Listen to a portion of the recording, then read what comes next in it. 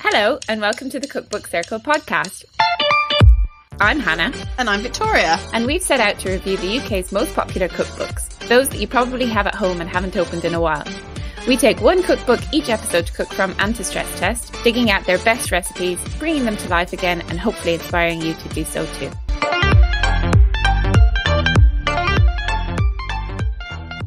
Hello, Victoria. Hello, Hannah. That was rhythmic. It's like a national anthem. Is it? Yes, of the royal estate of Victoria. Dumb. Victoria Dumb. Oh yeah, I know it well. Bit depressing. Very poor country. Very busy little country. Busy little country, but no money. Nothing to give. Where you been? Who you seen? What you doing? What do you know? Well, really big news in London this week, as you may be aware. I think you are aware. As finally, Salt Bae opened his restaurant. Do you think that we talk a bit too much about Salt Bae? We have mentioned him before on a podcast, maybe twice. But a lot of people, maybe more than that. People don't necessarily know who he is. We should explain that a few years ago, a video. Please explain. I'm reaching back. Meme. This is the kind of useless fucking information that I hold on to instead of really important stuff like my PIN number for my credit card. That Salt Bae went viral for this video of how he was salting. Was it a steak? It was a steak, right? It's always meat. It's a steak. He's a very meaty man. You know, in his in his outlook, not physically. And he was physically, he's quite slight. He is slight. He loves a round pair of sunglasses. And he was like holding up his hand in quite a like, maybe if you were like miming like a swan or a periscope. And sprinkling the salt in a very extra way, and this shit went crazy viral, and thus Salt Bae was born. He was born. I mean, I think he had restaurants, right? Yeah, in Dubai and stuff. But thank God he's here now in London. Where is he? Is it Knightsbridge? I think it's Knightsbridge. Of course, it's Knightsbridge, yeah. I mean, he baffles me. The whole thing baffles me. So the restaurant was delayed, unfortunately, due to this little pandemic that we've been having. So sad. So lots of people are talking about it, but I don't think lots of people will be attending this restaurant. Attending, that's how you say. That's the verb you use for restaurants. You sound like you're learning French. I'm attending McDonald's this evening. Why don't you think people will be going or attending? Well, it's fucking expensive. And that's the point. Like it's almost like a joke how expensive it is. Or like he does like these steaks that are covered in precious metals, well, markedly gold. Precious. They're wrapped in gold. Ugh. And like I have a lot of feelings about gold in food. Me too. And none of them are positive at all.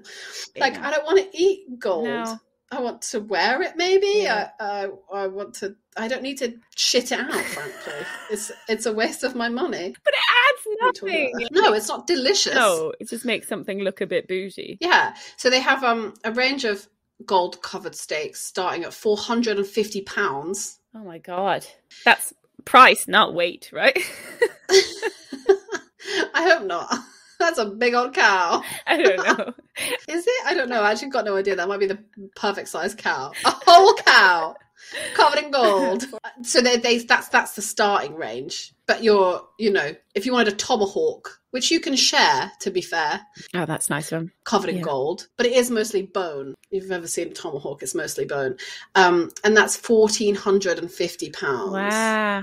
Plus, I'm sure your drinks. Plus a 12.5% service charge at least. Do you think you get potatoes with that? No, I think you have to buy them separately. I saw on Twitter, because everybody talks about, everyone talks about this, and this is like the beauty of it, right? Like this is his whole PR thing. It's like people will talk about how expensive it is. But I saw this receipt from his Miami restaurant, because of course he's got a fucking Miami restaurant. Yeah. And the bill, I don't know how many people there were, but like 2 French fries was like $30. Ugh. And the bill came to like $7,000. Oh my God, do you remember Leonardo DiCaprio there was like a video or a photo of him with Leonardo DiCaprio as well right after he went viral, which made me really sad because I really like Leonardo DiCaprio. I was disappointed in him. And he's all about saving the world. Why are you eating steak? That's a very good point, yeah. Well, his girlfriends don't eat anything, so they make up for it. It's fine. But yeah, it's all just a bit gross, a bit distasteful. It's very flashy. He's very flashy. He's always wearing sunglasses. There was another video of him that was like where he was slicing some meat. The first one was the sprinkling of the salt, and then there was the slicing of the meat, and he was doing it in such a like weirdly grotesque and somewhat like erotic way. And it really chilled me to the bone. It was absolutely awful. I'm not a fan of that man. If he's not there when you go to his restaurant, like, do you get a discount? Or do you pay more because he's there? Because if he sprinkles salt on your steak, is that a good thing? Like I don't know. And like, it is gross and it is horrible. But like, also, you're ripping off rich people, and footballers and Leonardo DiCaprio. So I don't really mind. You know, like it's, you know, if they're going to want to pay £1,400 for a steak plus the extras, then yeah, more fool you. Go ahead. Like, we'll all go to Hawksmoor and be happy. Yeah, I'd like to check when he's salting the steak as well. You know, I'd like to see Samin Nosrat and him get together, like a Salt Bay fat acid. Yeah, Salt Bay fat. I like that. So yeah, he's grim, right? I feel like he's not my guy. My Salt Bay is the ocean. For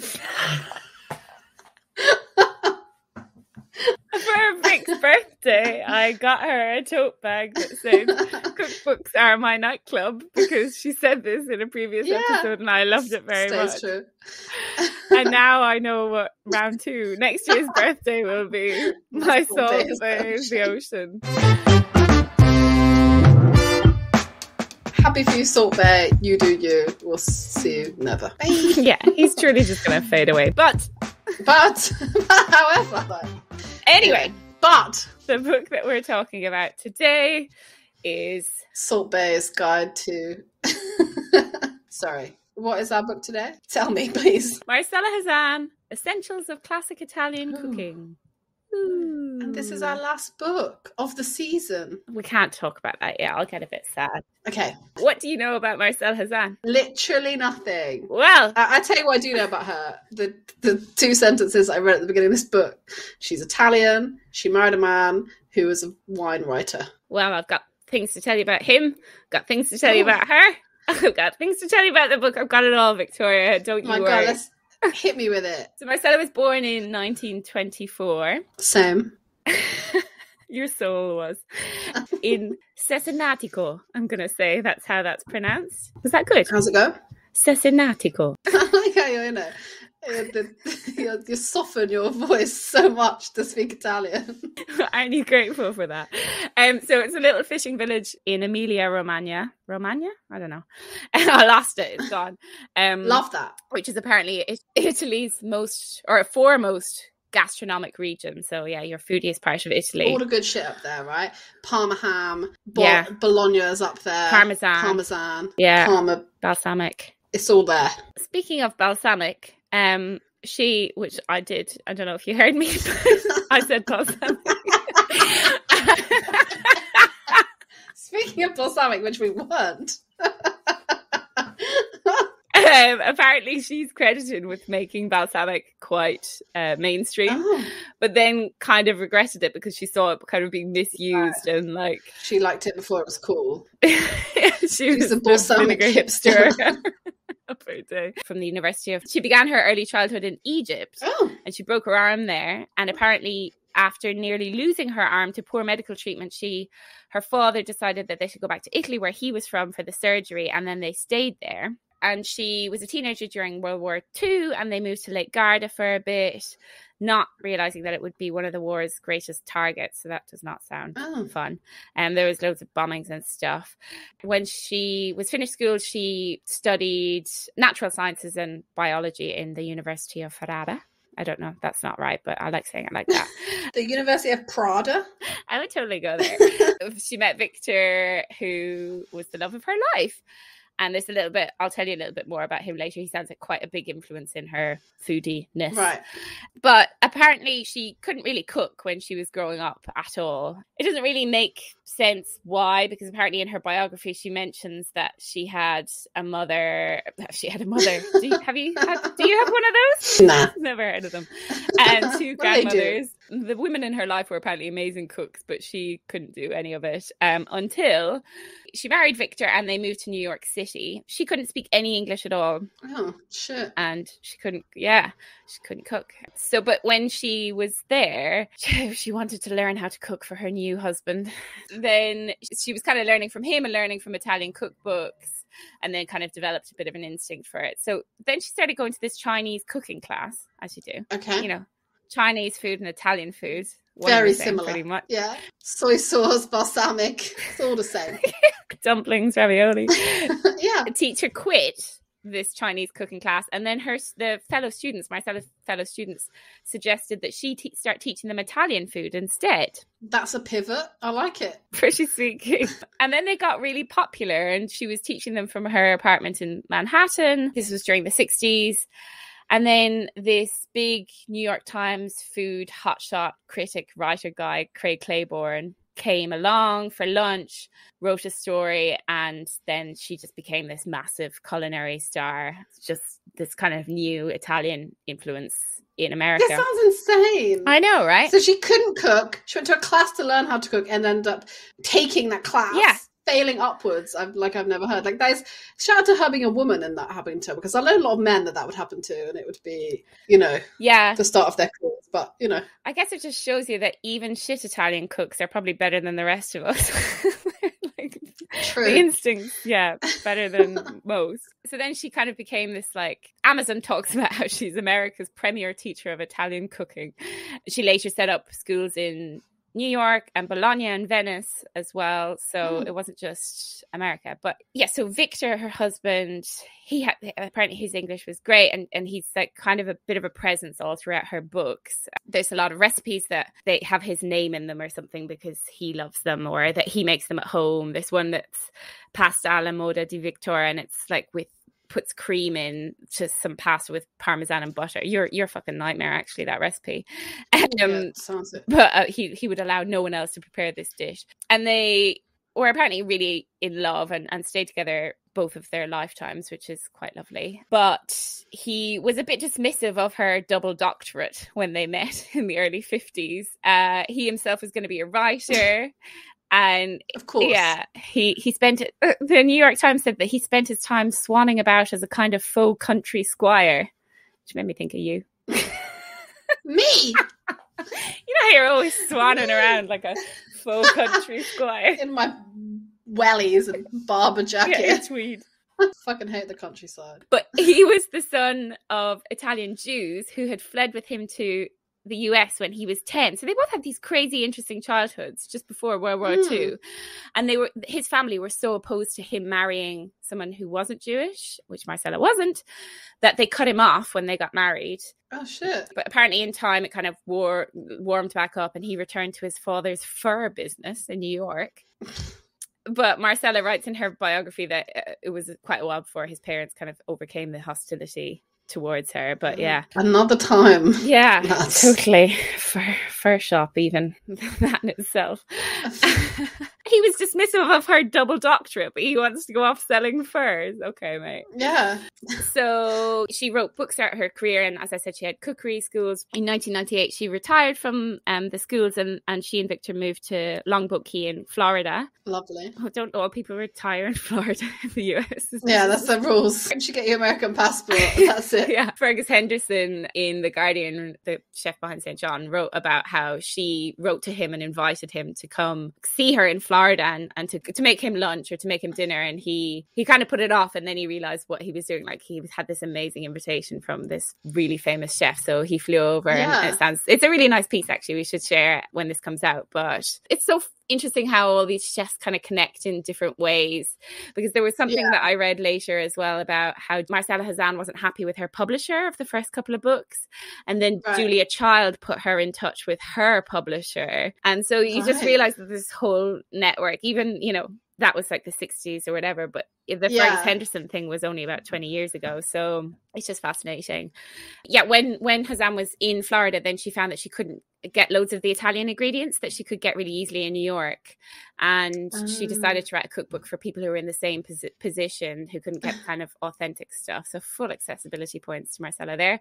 And she released a book in 2004 called Marcella Says. But yeah, just about kind of her personality, it seems like she was quite similar to Elizabeth David in a way. And I guess it's just like any of these women who had to succeed at this time. They had to be quite strong-willed, quite true to what they were doing. But yeah, there was lots in what I read up about how both her and Victor were quite difficult to work with, especially from a publisher's point of view. There was loads of like bitching about like the cover designs or like low numbers of first prints or stuff like that. And apparently even when she was teaching her classes, that she would there's a bit that says she recalls that ordering her manicured students to clean squid would invariably provoke a battle of the wills, and it was a battle I never lost. So she sounds like quite a feisty character. But yeah, she did, I mean, amazing things. She's just, and then so this book combined two of her bestsellers before it, so the Classic Italian Cookbook and More Classic Italian Cooking. So it brought all together, and then this was published in 1992. And so if you count the Classic Italian Cookbook, then this is the most mentioned cookbook on our list. It's number one. Yeah, that's why we saved it till last. And it's kind of pitched as this accessible, comprehensive guide to authentic Italian. It kind of takes you through different techniques and the contents of the Italian pantry, and then goes through like different stages on the menu. She's got chapters on things like soups and talks about like different areas in Italy. She says that a vegetable soup can tell you where you are in Italy almost as precisely as a map. Nice. And yeah, there's like menu ideas in the back. It obviously goes through pizza, pasta, risotto, every vegetable. She loves to smother a vegetable. Did you notice that? She really does, yeah. Every vegetable is vegetable, like fennel smothered in butter, some smothered in parmesan. Every single vegetable has a smothering recipe in there as well. Yeah, it's like just have one smothering recipe and say you can do this to everyone. Yeah, everyone. To everyone. Smother everyone. Everyone. If I had to choose how to die, I'd probably choose being smothered in butter and parmesan. I mean, not me, obviously. I wouldn't enjoy that. No, but you could be smothered in, I don't know.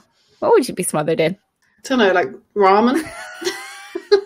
That's good. I like that. Cool. And then the most famous recipe from this book is probably this tomato sauce that's just like all over the internet. Maybe you've made it. I won't ask you yet. But it's this like very simple tomato sauce that has just 3 ingredients of tomatoes, preferably fresh, but in some recipes it says you can use those San Marzano tinned ones. Yeah. An onion and butter. You don't even have to chop the onion. You just like submerge it into the tomatoes and butter and you kind of reduce it all down. I've made it loads and it is really good, but it's definitely that comes from this book, and it's probably the most internet famous tomato sauce ever, just because it's so simple. Because people love to argue about tomato sauce, right? Yeah. And like as for pastas, and I feel like that one, it's like it's labor intensive, but it's also easy. Yeah. And it's always going to come up delicious. Yeah. I didn't make it for this. Okay. Spoiler alert.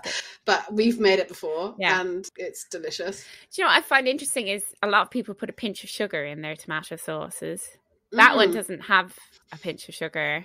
And I don't know if that's viewed as really inauthentic if you put like a pinch of sugar. We always do in my family. Maybe it's if you have good tomatoes, you don't need the sugar because if they're not bad tomatoes, but bad tomatoes or not good enough tomatoes. We're talking about tomatoes again. Yeah, here we are.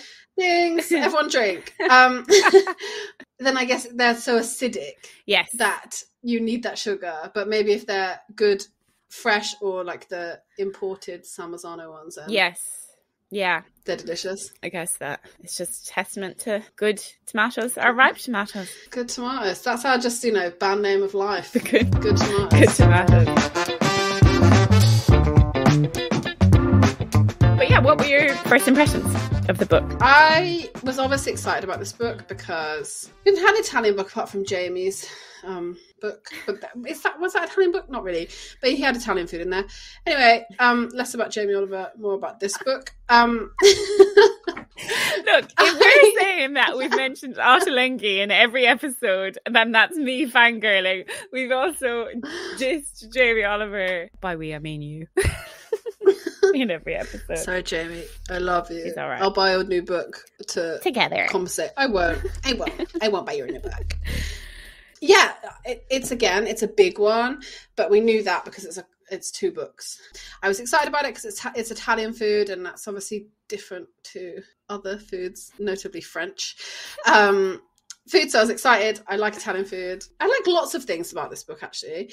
I really like the way that the recipes are laid out. Mm-hmm. So in the ingredients list, they are listed in order of use. Yeah. Which is good. And not given these days. No. But also she lists the equipment that you're going to need. Yes, I love that. So good. Absolutely love that. I think it's great. A pastry brush or, a baking sheet or... Yeah, an oven-proof casserole dish.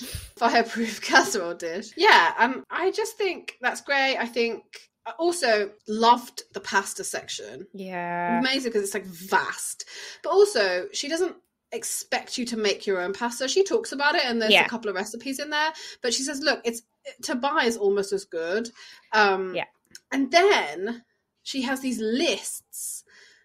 At the end of the pasta section, we love a list where you kind of can see the pasta shape that you like.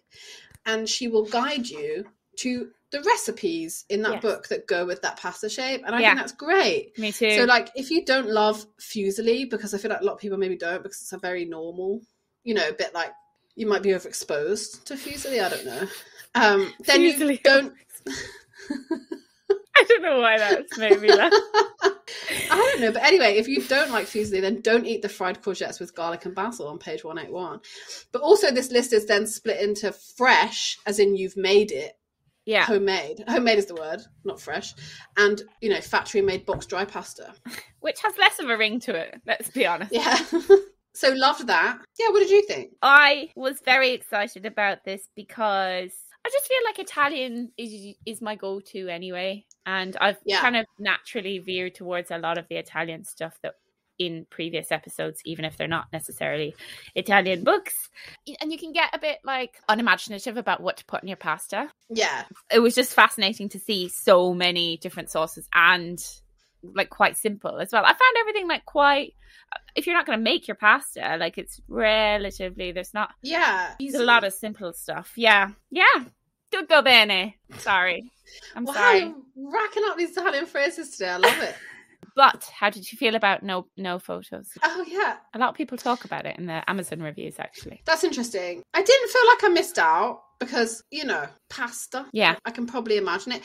One of the things I cooked, it was a bit different to what I'm used to. And so I would have maybe liked some guidance on how that was to look. Yes. And a couple of other things, actually, like something I almost cooked and bought all the stuff and then just haven't had time, unfortunately.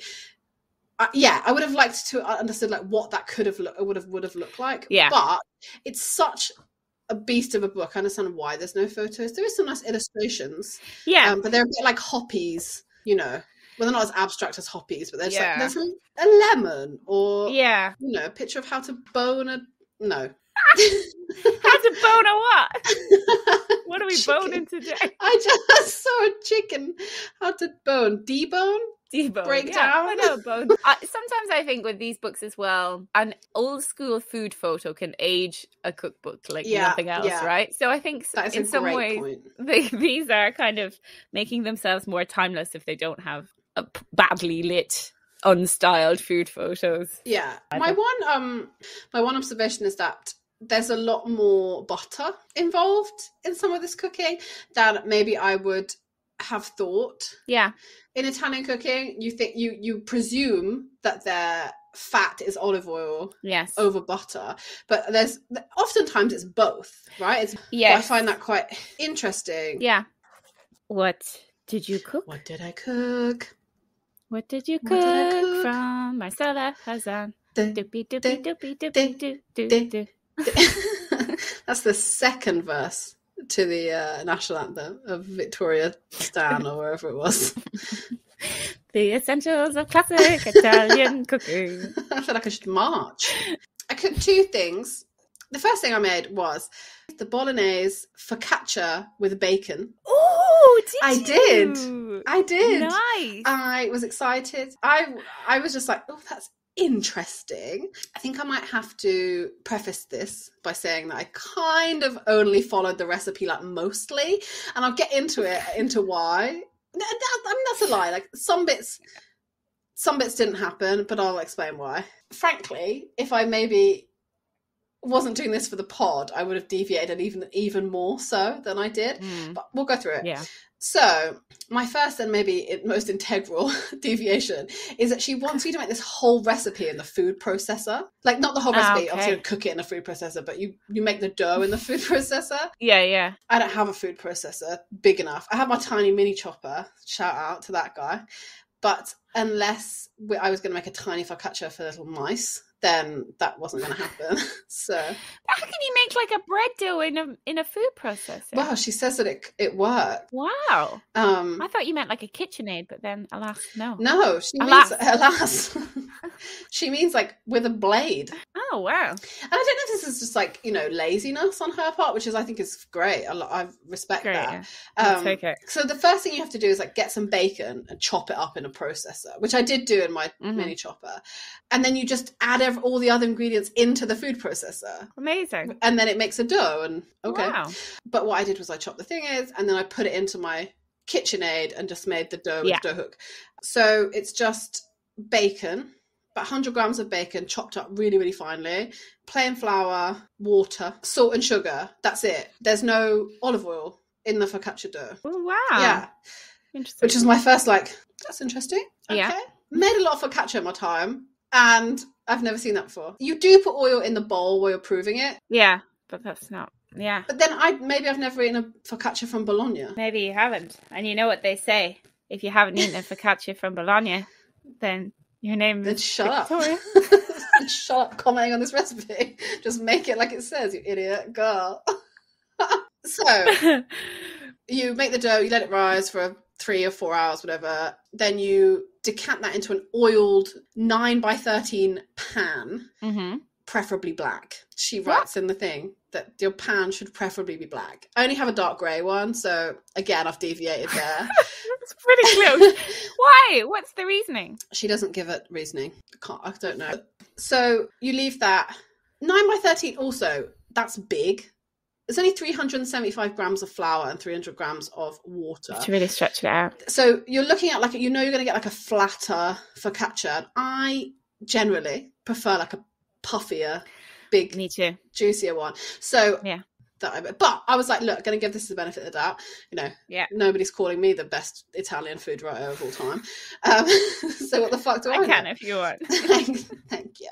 So you leave that you put it in the pan, you leave it to rise for 40 minutes, spread out. In the meantime, you put a baking stone in the oven, and I have a pizza stone, so I was like, fuck it, let's try it her way. Heat that up. After it's risen a little bit more, here's some more interesting stuff. You then are supposed to get a razor blade and crisscross score the top of this focaccia. Rather than the dimpling with the fingers. Yeah, none of that. Interesting. Crisscross the top and then egg wash it. Oh. Yeah. So, unfortunately, we'd eaten all the eggs for breakfast. My God. And so we had no eggs. So I milk washed it because I was like, I'm going to do what she says. Yeah. But I was very much like, this ain't right. That's interesting. But I did look at her other focaccia recipes and she doesn't do that with them. So this must be a Bologna thing. Well, they all have variations, right? Because the Ligurian one, that they put that like brine on top of the dough. Yeah. So, this just must be another mad. They're mental, aren't they? Yeah. Just not. That's, regional. Who knew? Can't relate. So that goes into the oven on the baking stone in the tin for 30 minutes. Okay. And then you turn the oven off, take the bread out of the tin and put it onto the baking stone and close the door for 5 minutes. Oh, wow. But the oven is off. Okay. To get a crispy bump. She doesn't say. She just tells you what to do. She doesn't tell you the reasoning behind it. Shut up and you do what she says. Shut up, close your door, put the thing on the baking stone. And then you get it out, leave it to cool for a little bit. As I said, I was skeptical. Mm-hmm. I like a big puffy focaccia. This was much thinner, a bit like a Ligurian one. And also all the other ones focaccias I've made, very oily. Yes. So no olive oil. You don't even drizzle on olive oil after it comes out of the oven? No, just so it's in the tray and in the bowl when you're proving. I probably put maybe a bit more than she would have liked in the tray. Yeah. So I didn't really have that much high hopes for it. But it was great. Oh, yay. It was really good. The reason, I imagine, she doesn't explain this, but I imagine the reason for no olive oil is because you get all your fat from the bacon. Mm-hmm. And so it was kind of crispy on the outside and much thinner, but it was perfectly done in the middle, like soft and airy and lovely. And then because you've like food processed the bacon, it's like the piece is like minuscule. So it's not like you're not getting big chunks of bacon. Yeah. Wow. And just it added this real like lovely, salty, umami flavor. And we ate so much of it like warm out the oven, and the only way. It was just I would absolutely would make it again. And I don't know if I would even make it in a small, I would try it maybe in a smaller pan. Yeah. But yeah, I would absolutely make it again. It was delicious. Nice. I was into it. Do you think I could try it with corn bacon then? Is that what you're saying? I think it would work perfectly. Yeah, she didn't. That was the only recipe she had for like this bolognese style one. So I don't know if it always has bacon or if it's just like a I don't know. Yeah. Sometimes there are like there's a type of dish or something like say like a frittata or something. It's not a frittata, but the only then recipe will be a meat one, and you're like, oh, okay. I won't have that one then. Yeah. Or you could just leave it out, but like you know that it's going to be missing something. Yeah, like this you probably shouldn't leave the bacon out. Capers. Yeah, capers. Nature's bacon. Nature's tiny bacons. Right, my second thing, I'll whiz through because I feel like I talked about that bread for a long time, is the baked rigatoni with bolognese meat sauce. Oh, so we're staying in Bologna. I've been to Bologna. And I've eaten the fucking bolognese meat sauce and it was incredible. So no, totally. That I saw that. I love that. A rigatoni as well is one of my favourite pasta shapes. It's so good. That's it. And I feel like I wanted to it's fun to make a bolognese and it is like long. I'll talk about it. It's long. But I feel like don't fuck around with the bolognese. I'm ignoring that. You didn't hear that. Hannah said bolognese. When I talk, you say all these insightful things like, oh, and what kind of dish did you use for that? And then I just sit here thinking of shit puns. Yes, I don't think it's worth doing a bolognese sauce unless you're doing it long, if you're spending a long time doing it. Yeah. Because what's the point? It's basically a culmination of two different recipes baked with rigatoni. And I just need to tell you why I couldn't just make the bolognese sauce and eat it with pasta. And that is because we talked about overexposure to fusilli earlier, but I had an overexposure to spaghetti bolognese as a young person. Oh, I mean, didn't everybody? Wasn't that like one of the main days of our childhood bringing up? And like probably not the most authentic, to be fair. Look, my mom's spaghetti bolognese is great. I love her. Same here. She does it great. But like my younger brother really liked it and demanded it pretty much at every meal for about 5 years. And imbecile. Yeah. And so I feel like I can't eat it any longer. Yeah. Sometimes even now my mom will be like, I've made spaghetti bolognese. And I'm like, oh, please.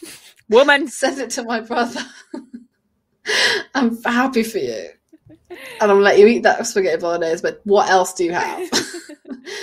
So this was a good way of using it in a different way. You know, thought about lasagna, but I always feel like the payoff is never as good as the time and energy it takes to make lasagna when you could just buy it from the shop. I disagree. I love lasagna. Wow. I love it. I think it's great, but making it is hard and long. Oh, I beg to differ. Like, I feel like the ones you buy in the shop are shit.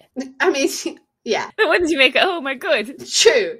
I don't think the difference there is big enough for me to make it. I said big difference. This is one of our points of difference here. Maybe. I mean... No, I'll make you my bolognese and we'll see. I'll make you my lasagna, complete with corn mince. You buckle up there. I would love it. And we'll see what you think. But anyway. Right, so you do have bolognese, which takes at least 4 hours. So it's a very standard sauce. It is onion, celery and carrots, the classic, the trifecta. Mirepoix. It makes a big old recipe. 85 grams of onion. I used about an onion and a bit. 3 sticks of celery, 4 medium carrots. Why say 4 carrots, but then 85 grams of onion? That is my one thing. It was one of mine as well. It was like 2 teaspoons of chopped garlic. What are we talking in cloves here, Marcella? That's what I need to know. Yeah. I mean, you got to shout out to her because she has both metric and imperial measurements for all of her recipes. So we love her for that. Have we mentioned that we don't like cups or measurements that you can't understand? Oil and butter in the pan first, interestingly. Ground beef, only 350 grams. It's a big recipe, so I thought that was interesting. Salt, pepper, milk. So you do a little milk thing. So after you've put the beef in and that's kind of cooked down a little bit, you add milk, which is... Yes. I think quite traditional, but a method that is skipped here. Absolutely. That's one of the things that came up when I was reading about her, actually, was this kind of, that was revolutionary, I think, at the time, to hear that you put milk in this ragu, and it was a total game changer for loads of people. Yeah, milk and not as much tomato as you would think. You know, I feel like everyone knows that now, but like when we were growing up, like it was a tomato sauce with beef in it. Nutmeg, interestingly. Wine. So you put the milk in, you let that kind of soak up until there's no milk left. Yeah. You do the same with the wine. And then once the wine is kind of evaporated, then you put 500 grams of tinned imported Italian plum tomatoes in. Okay. So that was good. So only 500 grams. Things come in 400 gram cans here. So that was a thing. But it's not like you can't use a jar of tomatoes somewhere else. Yeah, so you just kind of, that all goes in at different stages, like I said, evaporates down, blah blah blah, and then once the tomatoes are in, you just leave it to simmer. She talks about it like it needs to be simmering, but only like the very rare bubble to be coming up. I'm doing a little hand gesture on the very rare to show you about bubbles. Rare bubbles for 3 to 4 hours. Whoa. Yeah, and she says, as long as you finish it in the same day, if you need to go out and come back, turning it off, it's fine. Okay. And you can top it up with water. It just sits on the hob. It's uncovered, interestingly. I didn't have to top mine up with water. It seemed to have enough, which was good. And makes your house smell delicious. I'm sorry. Which is great. So once that's done, you pop some pasta on, your rigatoni. Because that's such a big recipe, she wants 675 grams of rigatoni. Wow. I don't have a dish big enough to bake all of that in, so I halved the recipe, and now we've got like bolognese sauce for the freezer. And then you make a bechamel, her bechamel, which is fine. Really straightforward bechamel. No pepper in the bechamel, which I would always put some pepper in, but maybe that's just me. And then you just mix it all together and bake it. Nice. Oh, you put some parmesan whilst you're mixing it through. Yeah. And then you sprinkle on some parmesan on the top.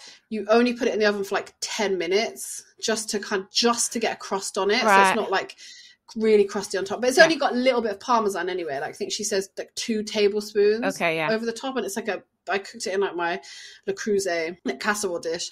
Yeah. And then it comes out. You leave it to sit for a bit.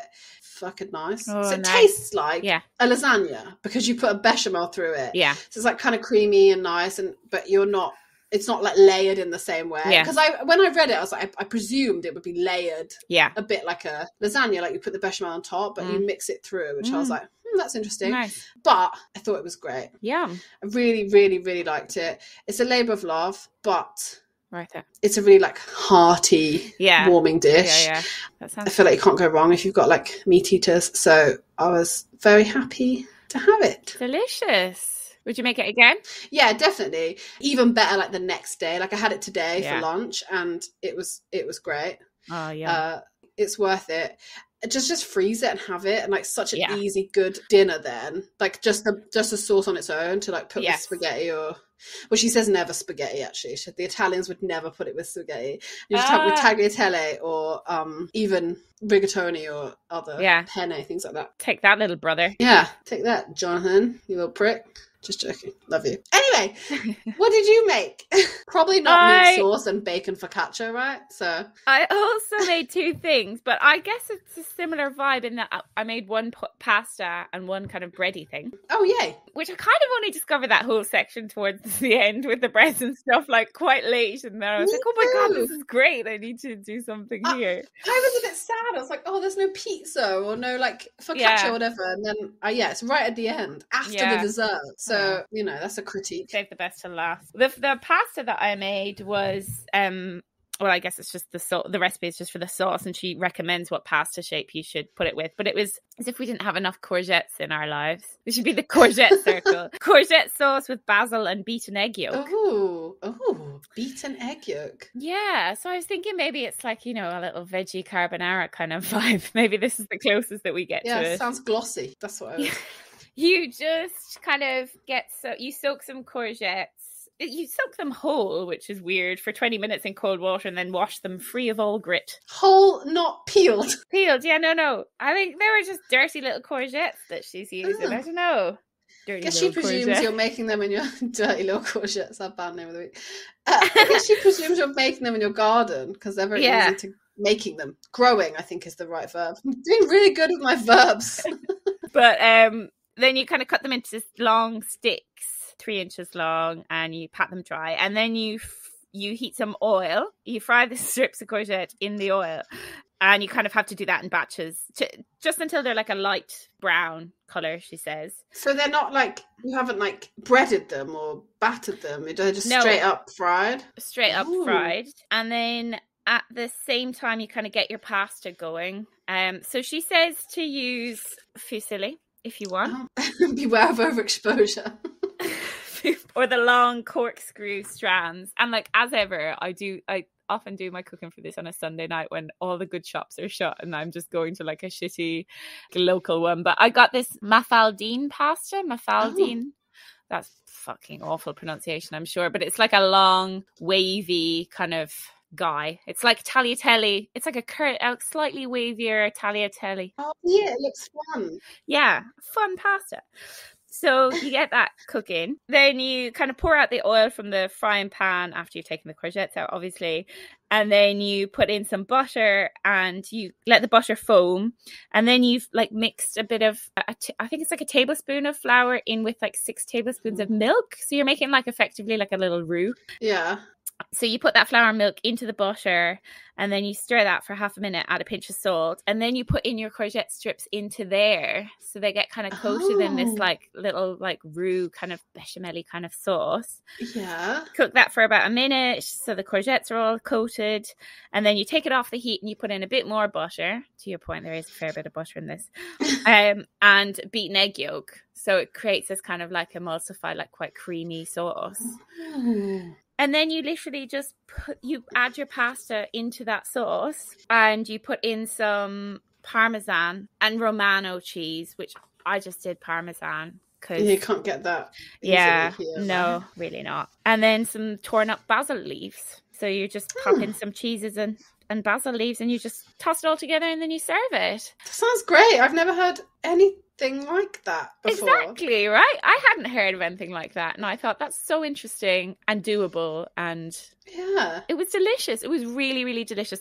I really rate her seasoning, actually. She always like tells you when to season and how much. And it's always like spot on, I think. Yeah. And she does that quite a lot with that recipe. So it was just really delicious. Just really, really nice. I don't make courgette with pasta that much, but what kind of like texture does the courgette end up at? I guess it's like quite soft, but then it gets like a bit creamy in that sauce. And then it's because they're long strips and I use like a longish pasta. It's all just like kind of a lovely little forkful that you're swirling up together. Yeah. But it still has a bit of texture. It's not like completely overcooked or anything. It's a bit of crunch from the frying. So yeah, I would 100% do that again on like as a go-to supper. It was really, really delicious. Yeah, that sounds great and very original. Very original. I love it. Just like me. Just like me. I'm excited to see the picture of that. Yes. Don't get too excited. As you know, my photos are always pretty shit. And then the second thing I made was just yesterday, actually. You don't need to know that, but there you go.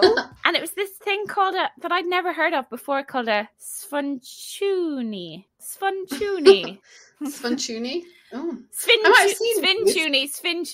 And they're in the focaccia pizza bread section. Yeah. And I was like, what's this? And basically, it's like a pizza dough base, very thin, and then like a filling, and then you put more pizza dough on top, crimp it all together, and you make effectively like a pizza pie. Allora, it's a pizza pie. I think I did see these. They sound great. Yeah. There's a little, it's from Palermo. There's a little intro on page 669. It says that these are to Palermo what pizza is to Naples and the rest of the world. Baked dough supporting a topping. And 2 thin round layers of firm dough which enclose a stuffing called the conza, and they're sealed all around. So the original recipe that she uses is with meat and cheese. She doesn't name the meat, but meat. Any meat. But then she gives some variations, and one of them is broccoli and ricotta. Ooh. So that's what I did. So it was like a broccoli and ricotta sfincione. I love that. It's a bit like, Domino's double-decker pizza. but better. Yeah. Doesn't that have toppings on top? Yeah, it does. Yes, it was just a filling. But yeah, so the dough was tricky, I will say that. It was like just plain flour, yeast, water, salt, tablespoon of olive oil, a little bit of milk as well. She likes her milk, pinch of sugar, and you kind of mix it all together. And she gives you instructions whether you're doing it by hand or by food processor, actually, which I didn't have one, so I was doing it by hand, but it was very sticky. It was so sticky. And when like I really need someone to say in a recipe, the dough will be really sticky, but don't worry, or something, because otherwise it was just like, she does say the dough should feel soft and compact and no longer stick to the hands, but it was really sticky. So I did end up adding like quite a lot of extra flour. Yeah. I was worried that it was really going to affect it, but there was just no other way to deal with it. So you kind of are meant to do this like whole slapping against the counter thing. And I was just like, I was kind of slapping it and bits were flying. It was all very wet. Your ceiling's ruined. Yeah, it was just a bit comedy. But I persevered because I'm a trooper that way, and just kept adding flour. And then you kind of managed, I just like needed it, and it seemed like it was in a better place. So then I put it aside, and then you leave it to rise. She said for 3 hours or until it's doubled in size, but I don't know if my kitchen is like a fucking sauna or something. It was doubled in like 2 hours or something. So again, I was a little bit worried that it was going to be overproofed, but anyway. I also think that like yeast technology has moved on since this book was written, and like a lot of these like older baking books were written. Yeah, they're not as strong. So I think that they like fast action yeast. They're like fast. Yeah. Totally. I agree. But in the meantime, while that's rising, you can get on with your filling, which is just basically you boil up some broccoli. You don't boil it for a very long time because you don't want it gets cooked again later. And then you drain it, chop it into 1-inch pieces. And then this is when your 2 teaspoons of chopped garlic come in. You fry off 2 teaspoons of chopped garlic in 4 tablespoons of olive oil. It smells so good. Garlicky broccoli. It's just a great thing. Yeah. So you kind of cook that garlic, and then you put the chopped broccoli in with the garlic and the olive oil, and you add some salt, and then you just cook that for 5 minutes all together, so it gets to know each other. And then you set that aside, and you let it cool completely. Mine was still a bit warm, but anyway, I wanted to work while the dough was still okay. You're meant to have a baking stone and a peel so that you can like put the baking stone in to preheat, and then you can like put the thing on the peel and shove it on the stone. I didn't have any of those things, of course. So I just put in a baking tray to preheat in the oven, and then I prepped the dough on like a piece of greaseproof. Nice. And then just put it in. So yeah, then you get your greaseproof, because I did. You put some like polenta or cornmeal on the base, and then you're meant to roll out the dough to like 10 inches diameter. But it was again like really fucking sticky, so I ended up just like, when you see them like making pizza and they're like just stretching it by hand, like just pulling it. I was just doing that because I was like, fuck, this is just so sticky. So I thought it had all gone horribly wrong, but it turned out okay. So then once you've got that stretched out, you put a tablespoon of breadcrumbs onto the base. You put on bread over loads of ricotta onto the breadcrumbs. Then you put the broccoli with the garlic and stuff on top of there, and then you put grated parmesan on top. Of course. I took a picture before it went in the oven because it just looks so pretty. You know, the little cloud of parmesan that I love. Yeah. And then you put more breadcrumbs on top, and then you drizzle some olive oil on top, and then you put your second pastry or your second dough lid on top of that. Yeah. And again, that was hard. I was like trying to stretch it out, and then you kind of tuck it under the bottom base so that it doesn't. And there was a couple of like little thin bits on top, and I thought that's going to explode, but it was fine in the end. And then you just put it in the oven and you bake it for like 25 minutes. She says to you brush the top layer with water, and then bake it for 25 minutes. And then she says to leave it for like half an hour when it gets out of the oven, which I rate. I really like that. You said you had to leave something of yours for a couple of hours. The rigatoni, you have to rest it. So it's right? Because when it's too hot, it just doesn't taste of anything. And then, you slice it and eat it. That sounds great. And it was so good.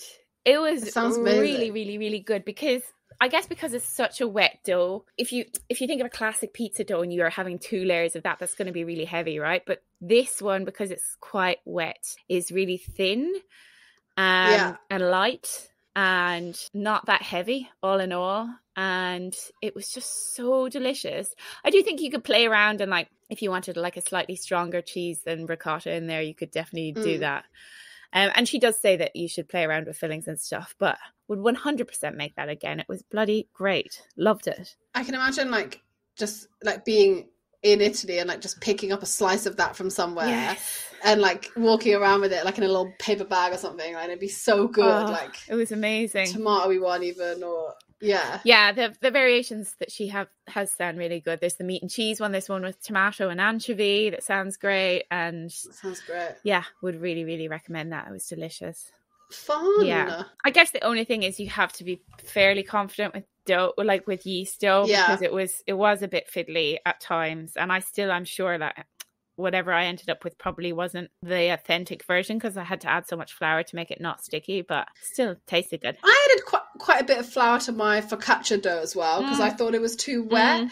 So I don't know if it's just it's a flour thing. Or the water was less wet back in the day, maybe. Yeah. Was there anything else that you saw that you wanted to make? Yeah, loads actually. I've got many, many little tabs. Aubergine cubes, mushroom style. Oh, I didn't see that. It was basically literally that, just like cubes of aubergine cooked up with oil and parsley, like you would with beautiful like mushrooms. And that really like caught my eye because I love mushrooms and I love all the aubergine recipes. Actually, I thought it looked great. Breaded aubergine cutlets, aubergine parm, tomato sauce with pancetta and chili pepper. That sounds great. Basically everything. So I've tabbed the tomato sauce with onion and butter because I was like, should I make that? Yeah. A lot of the soups looked lovely. Lentil soup with pasta, bacon and garlic. Sounds great. A lot of bacon happening in here. Honestly, there was absolutely loads of stuff that I wanted to make, and I think I will. Like the pasta is so good, even just for inspiration. Yeah. Right? Like when you're looking for stuff. Yeah. How about you?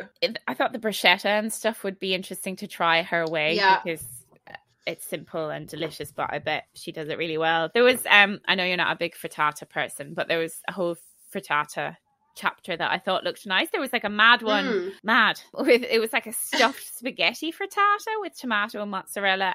And there's ham in there too, but I'd obviously leave it out. But you make like 2 layers of frittata sandwiching a filling of pasta. So it sounds nuts. I think I'm just really into all this mad shit. Like it's like the timpano thing from Big Night, right? I'm obsessed with these layered things that they do in Italian food. But I mean, I think the pizza would be really fun to try as well. And a couple of the desserts. There's a lot of almonds. French and Italians just love an almond, but it's true. There was an olive oil cake that I thought could be really, really nice to try. They were all like very like simple kind of rustic desserts, and I thought that sounded good. Yeah.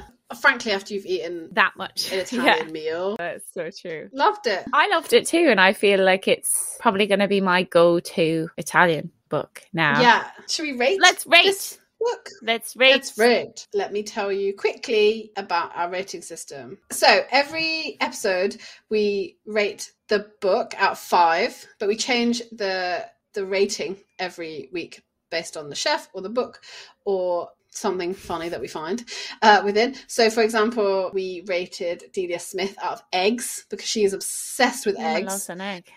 Hate to bring him up again, but Jamie Oliver, we rated him out of photos of Jamie Oliver because there was lots of those in that book. And so Marcella, we are going to rate out of smothered vegetables. I love it. I just love it. I love it too. There's just so many. Yeah, let us know what you would like to be smothered in if you were in this recipe book. I've said ramen. Hannah is happy with butter and cheese. Yeah, we're asking you. Tell us what you should be. Yes, and we rate out of 5 categories, and those categories are usability and accessibility. That's 1. Ingredients used. Aesthetics. Is the book veggie friendly? And inspirability. Do we love it or inspired by it? So, Hannah, how many smothered vegetables are you giving this book? Okay, for usability and accessibility, that's 1. I'm giving it 1 because everything was really easy to find and easy to... You could tell at times that she taught cookery, right? Because she doesn't assume anything. It's all pretty descriptive. Ingredients used, also another 1. Gonna give that 1. There was nothing that was too hard to find. Aesthetics, might just give it a half on aesthetics because whilst I've previously awarded full points on the kudos of having a certain book on your bookshelf, which I think would also apply to this one, I think there could be more illustrations maybe or something. Yeah. Veggie friendly, I'm actually going to give it 1 because there is a lot of veggie stuff in here, and I did say earlier that there's sometimes a dish that doesn't have a veggie one, but you could leave the meat out most of the time. There was something else going on in there that was interesting, and there's whole like vegetable sections and everything, so even if they are smothered. So yeah. And inspirability, I'm going to give it 1 as well. So I'm going to get 4.5 smothered vegetables. Nice. What about you? So I feel like I'm the same. So I was actually going to dock half for veggie friendliness, but I'm going to take your lead because you are the veggie and completely give it a 1. And I also was docking half for aesthetics because like I said, it's nice, but you know, there are no pictures, and some of the time, you know, you need that guidance when it's something you haven't. So yeah, I would have liked that. But yes, I'm inspired. Yes. Ingredients, all that stuff, usability, brilliant. So 4.5 smothered vegetables. Woo. Do we think... No, out of 5. Is it deserving of its top place on the lists? I'm going to say yes. Yeah, I think so. I think so. Like, I would, you know, again, like we will say this, I'd like to be there at the time it came out and understand, like, what a difference this made. And, like, was this, like, the first Italian cookbook? Yeah. That I understand that it was, like, the first kind of comprehensive...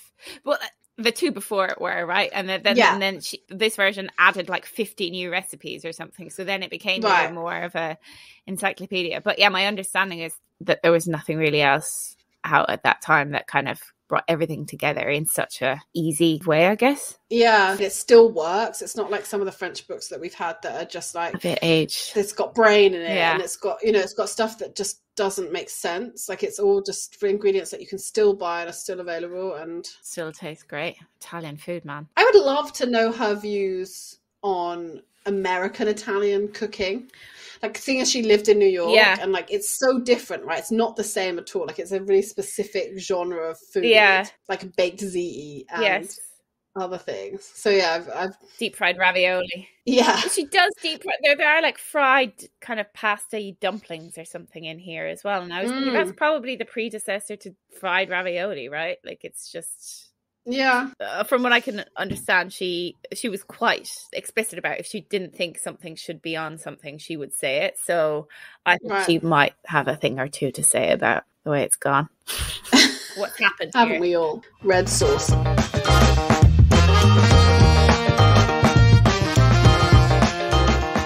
That's our last book. So that's it. What are we going to do for the last episode? Just make stupid jokes and puns. Bitch about Jamie Oliver, I guess. Why change a habit of a lifetime? I'm going to try and sell this a little bit better than Vic. No. We will be doing one last episode 20. And it will be a delight to your ears. But we'll look at some of the books that we didn't cover on the list and why. Ooh. Ooh. And look back at some of our favourite moments in the episodes. Yeah, it's going to be nice. Whatever else we can come up with between now and then. There probably will be mention of Ottolenghi and Jamie Oliver and French food. Well, it has to be because we've done a lot of French books. But it will be fun. It will be We've fun. done 19 books. Yeah, and then we'll wrap the season. Ooh. That's a wrap. Yeah, it's a wrap. Anyway, we'll tell you more about that the next time. And thank you for listening. Thank you for listening. Bye. And go buy this book. Bye. Go buy the book. Bye. Thanks so much for listening to this episode of the Cookbook Circle. Don't forget to subscribe wherever you listen to your podcast. And if you've enjoyed it, please leave us a review as it helps others to find us. You can see how the recipes from this episode turned out on our Instagram @Cookbook Circle. And if you make anything from the books we talk about, please don't forget to tag us. See you next time. Bye.